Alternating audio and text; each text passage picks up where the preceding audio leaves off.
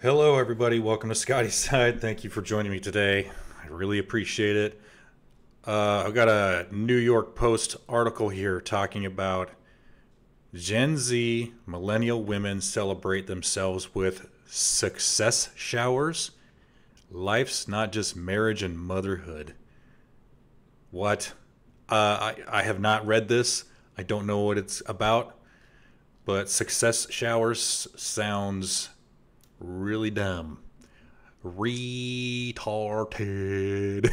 is what it sounds like to me. Okay, so Morgan Prowse, a public relations executive in film, was on cloud nine after recently earning a huge promotion on the job. Well, hey, congratulations, cool.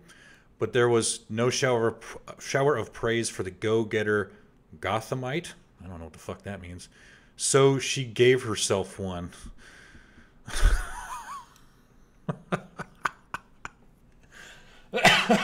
The fuck? Look at this. It says success shower right there in the park. Wow. Wow.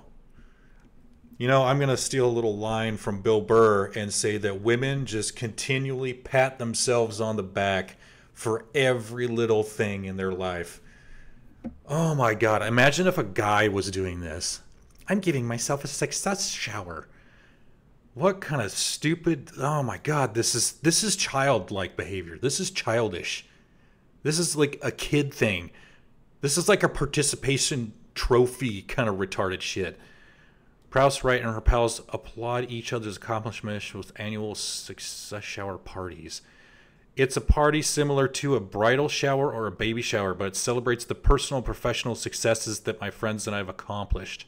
Prowse, 28, explained, "The wall, the wall, the wall. No one on earth can make it fall." Bam! Look at that. Yeah, she's there, man. She's there, and this is sad, dude. This women have to give themselves an excuse, like, yeah, you should be celebrating your marriage. You should be celebrating a baby coming in. You're celebrating a job promotion, like that's going to give you any kind of satisfaction when you're 75 on your deathbed and you have no kids, no one looking after you. Oh man, this is just like filling the void type of shit. Oh, this is sad.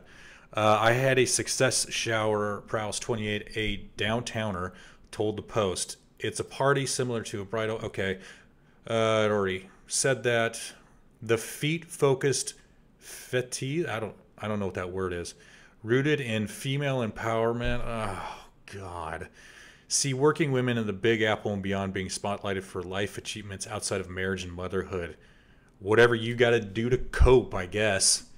And while becoming a bride or a mommy are indeed noteworthy wins, yeah, actual factual wins, they're certainly not the only gains a gal has to gush over. Yeah, actually, compared to this though, as fewer Gen Zs and millennials are prioritizing tying the knot or welcoming tots, owing to the slime-laden dating pool and the high cost of child rearing, Dynamo divas nationwide are instead hustling for big titles and paychecks. This is just, oh man. This is so fucking sad, you guys. This is beyond cringe worthy. Oh my God. And listen to all the positive words they're using. Look, we got to really read in between the lines, so to speak here. This is glorifying not being a mother, not being married, not being an actual feminine female woman. Oh, they're making it sound like it's so glitzy and glamorous and so great. It's just so amazing, you guys. This just screams loneliness to me. Man. Looks like there was a tweet here. It's the best day of the year. It's the third annual success shower. Bunch of emojis. Every year we gather our friends and celebrate their successes. Success is subjective, and we champion whatever it is you are proud of. We play games, have a picnic, and give a presentation. What? It's a great reminder how wonderful life is, and how there are all sorts of moments and milestones to acknowledge and celebrate. More emojis. I have game templates available if anyone is interested who wants to. Yeah. Okay. Oh man, a recent Pew Research study found that young women earn as much or more than their male coworkers in 22 metropolitan cities across the country. And then they wonder why they can't get good, in quotes, men. Because you can't, by your nature, date anyone making less than you, that have any kind of status less than you, because you're all boss babes, including New York City, Washington, D.C., and L.A., per U.S. Census Bureau data. Still, their workplace triumphs rarely warrant any festive fanfare. Okay. Kelly Gerardi, I think that's how you say it, a married mom and astronaut for the International Institute for Astronautical Sciences, says her quote-unquote career showers remedy that wrong. I have a lot of supportive women in my family, Gerardi, 35, from Jupiter, Florida, tells the Post. We've always had a celebrate all the things approach to important life milestones. Okay, I mean, I guess.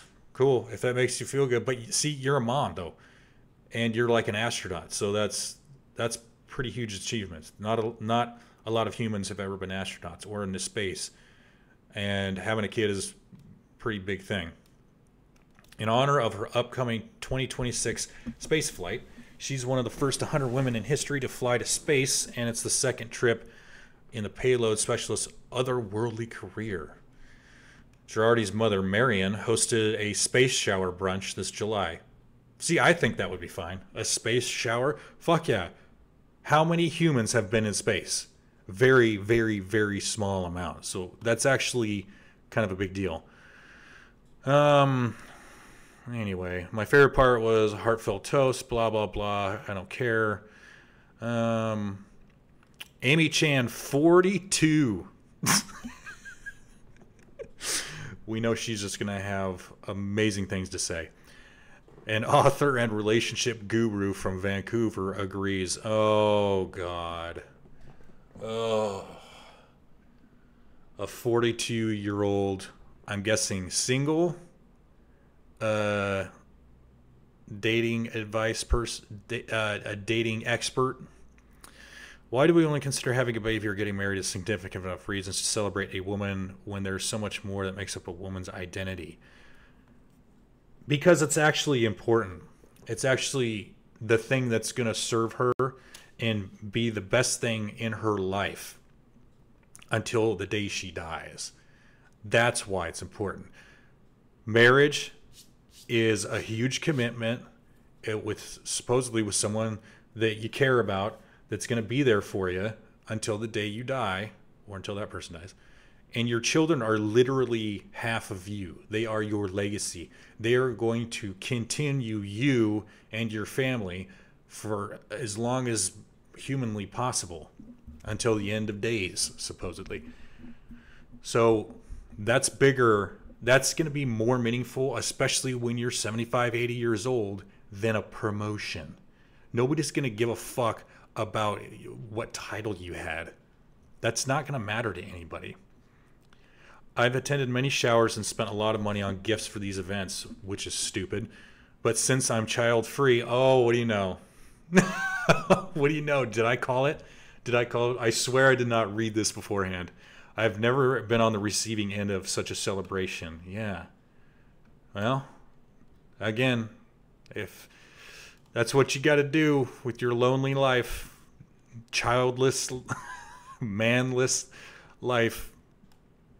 Okay, rich independent woman, look at that on the cake. Oh my God, this is pathetic. This is fucking pathetic.